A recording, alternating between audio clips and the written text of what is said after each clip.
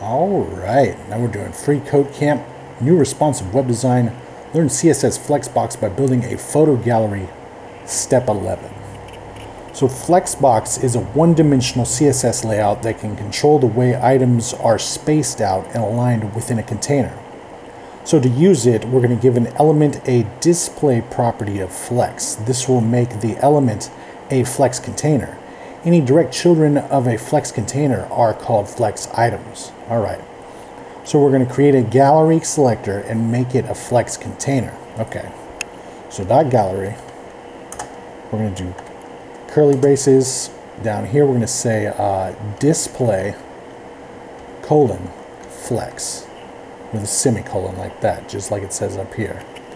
And now it's like that. All right. And I guess we're going to change it some more, so let's check it. Looks good, and submit it. All right, now we're on to step 12, and we'll see you next time.